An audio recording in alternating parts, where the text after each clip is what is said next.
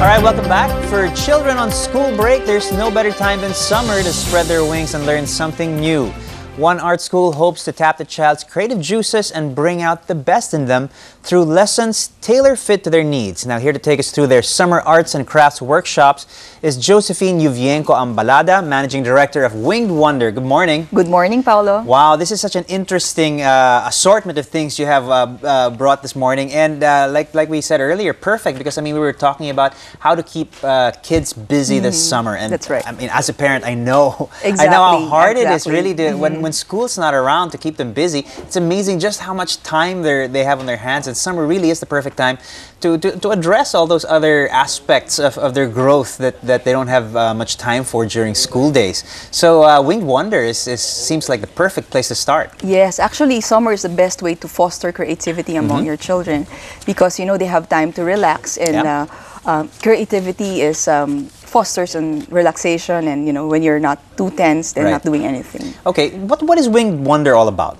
Winged Wonder is about, we have an intervention center for children with special needs as well as regular learners. However, in our center we have designed special programs, like for example this program Arts Around the World, that aims to teach history through arts and crafts. Okay, you've got a great assortment of things here. I mean, when you talk about world culture, world history, and sort of passing on those lessons to kids through the different, how would you say, artistic styles and artistic practices, art practices that are linked, heavily linked to the cultures of the different parts of the world. What are some of the examples you have with us today? All right, we have the Aboriginal painting from Australia. Right. Okay. So other than the painting, we also teach them how to dance in a very short way. Okay. And we have the Russian doll, the Russian matryoshka. This is great. Yeah. Usually you see that sort of nesting, one inside another, but you get the basic idea.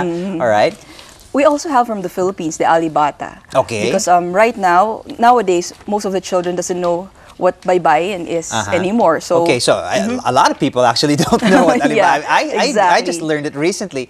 That's this over here. I mean, you've got the old ancient way of that we used to write. Is it alibatang, as it was called? So these things are practiced and learned during the course, the arts and crafts course itself. Yes, yes. We have we let them know that what certain symbol would represent. Okay. Yeah. I understand there's also, I mean, this looks like the Indian Rangoli. Yes. Layers of colors in India. All right. This is, I remember seeing this firsthand, where they use powdered pigments. Yes, usually on the floor, and they make these beautiful intricate designs. And you've also got some Native American dream catchers. Yeah, the dream catcher, where it catches bad dreams according to beliefs of Native Americans. Okay, all right, yeah. So lots of opportunity to learn all sorts of different world cultures and the histories attached to that.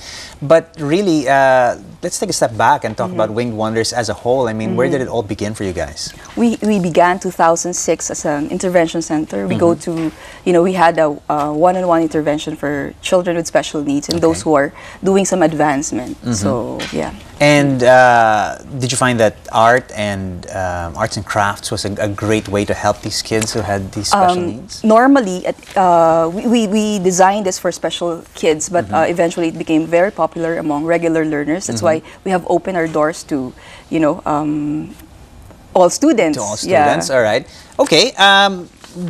It's different. Your approach is a little bit unusual in that it's not the usual. Let's sit down with a pen and paper and draw something. That's right. That's right. It's great that you're actually adding a new dimension to the traditional art class, where you're learning a little bit of history and world culture. That's right. This is formed out of the desire to teach history in a very relaxed way, and not because in the traditional classroom setup we normally are asked to memorize, numbers of dates, and we don't want that. That's why we have designed this program, so that they will learn history and culture by being, aware, by doing the arts and crafts thing in their school. Okay, and what would you say differentiates the way you guys run your classes and your courses?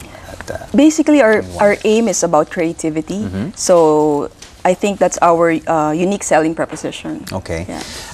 Well, tell us a bit more about how the classes go and who actually comes to take part in the classes.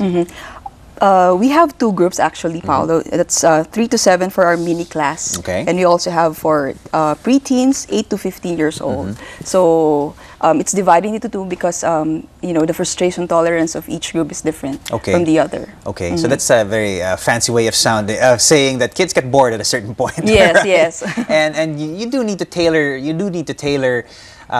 Teaching, you do need to tailor learning and the way things are taught, the subject matter, and I think that's really what makes your program a little different. Is that you're sensitive to those things. Yes, we're sensitive particularly to the needs of the learners. Okay, Yeah. okay. So how can kids be involved? How can kids join up? And what can they look forward to?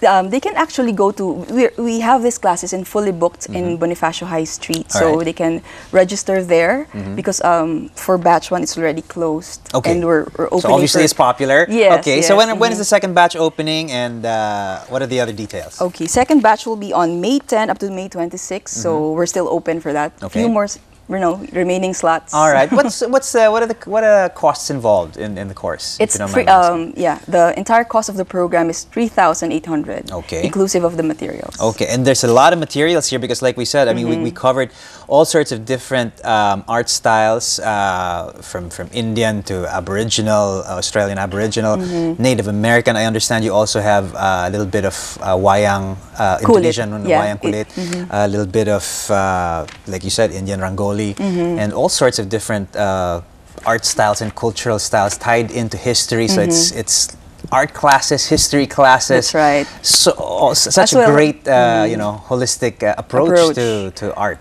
As well as trivia, we have trivia and fun facts, Okay. wherein children will learn some fun facts about the country. For example, about Canada, like it's noted to be the place of Santa Claus. Okay, really? I didn't even know. I think I might join your classes now.